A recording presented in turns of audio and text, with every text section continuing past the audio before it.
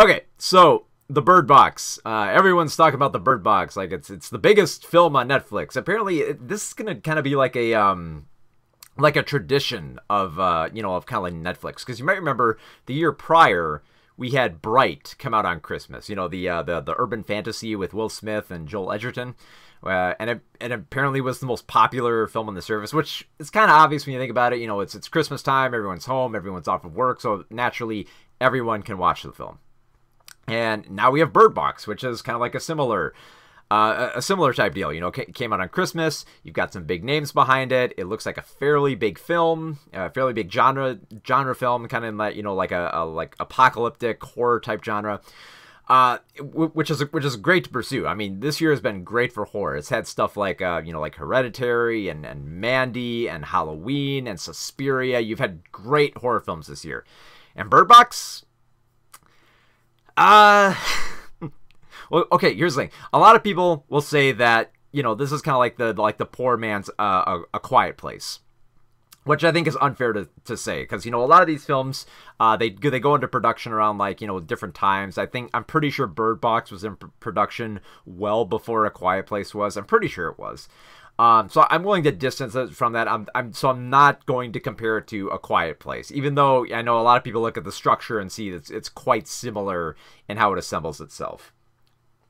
So the premise, if you haven't seen the premise of Bird Box, essentially, humanity has collapsed because of some unknown creature that apparently, or some unknown force that when you look at it, it causes you to go suicidal, or it taps into your desires, and apparently it recruits crazy people. Not quite sure the science behind it, and I'm not quite sure I want to know the science behind it. But it recruits crazy people to basically bring more people into the light, into the craziness, to look at the crazy light. And so Sandra Bullock is one of those characters who gets involved with a group of survivors. She watches her best friend perish when she looks at the light and starts committing suicide. So she shacks up with these other survivors, and they try to survive from there. Standard post-apocalyptic horror stuff. Where I think the film... Here's the one thing that I argue about the film that doesn't work. I really don't like the non-linear approach to it. I know it does create a little bit of suspense in the film, but it also kind of pushes some of it, because it creates suspense because you want to find out how they got to this point. But at the same time, because they keep cutting back to it, you kind of know who's not going to survive. And I think that takes the mystery out, because let's face it, these post-apocalyptic horror movies, whenever you have a group of characters, huddled together in one house or one location, they're going to get picked off. The thing is, the tension is that you don't know how or in what order. And I think it kind of removes it from that. So that's my personal gripe about how the movie was assembled on that aspect. And she shacks up with a few interesting characters. You got Trevante Rhodes. You've got B.D. Wong. You've got John Malkovich. You've got quite an accomplished cast here, and they do fairly well with the characters they're given. And I do kind of one thing I do think that I like the most about this film is the aloofness of this force that makes people kill themselves. I like how it's always kept uncertain. It's kind of like when you keep a monster in the dark, you keep them off to the side. You don't want to show too much of the monster, because then it looks goofy. And although Annihilation, I gotta mention that. I'm glad that that alert came up, because Annihilation did a great job showcasing its monster. That's one of my favorite films of last year. Thank you for that follow. So, and apparently there was a monster they had for Bird Box that they showed off, and it didn't look that good. So, I'm willing to give them the I'm willing to say, okay, if they don't reveal too much about the monster, that's great. I don't need to know that much. It's kind of like, a few years back we had that Blair Witch remake. That did have a monster, but they didn't show off much of it because it didn't look that impressive. So I'm cool with that. I like that premise. The thing is, I feel like it kind of goes through some of the familiar motions a little too comfortably.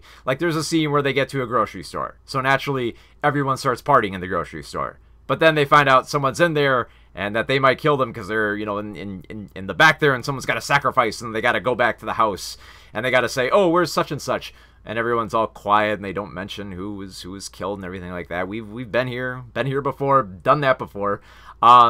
And there's a little bit of there's a little bit of like predictability almost within the plot. Like one character says like, we can't let in this guy because he's crazy and he's going to kill us all, and that kind of turns out to be true. So so I guess like the crazy character who was saying like, you know, it's not safe, he was right. So I guess believe him then.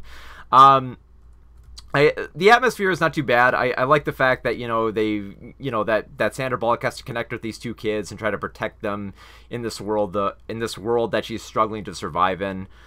It kind of takes like a little bit of like a too easy route of how they survive this. I won't spoil it in case you haven't seen it yet, but I did feel it was kind of like a quick fix. It's like we've kind of run out of tension here, so just quickly finish it up, you know.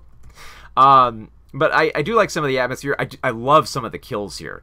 I love some of the kills where people are like, they smash out of windows, or they stab themselves in the neck repeatedly, or they bang their head against glass. There's one really great kill that I love that they hold on, where this one woman just gets into a burning car just as it's about to explode.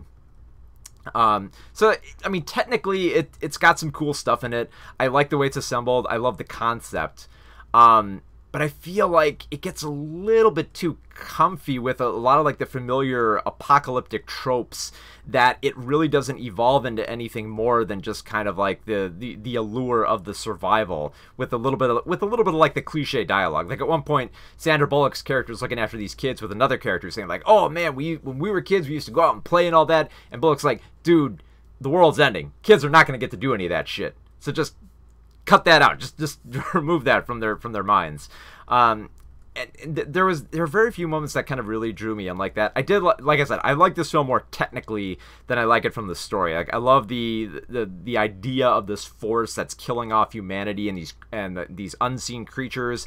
I love kind of the kind of loose mechanics of how, you know, when they're trying to not look at the world but still navigate through it. How they got to use like twine and stuff like that. I don't think it's worthy of the dumb little bird box challenge, so don't do that, kids, if you have, because that's very, very dangerous.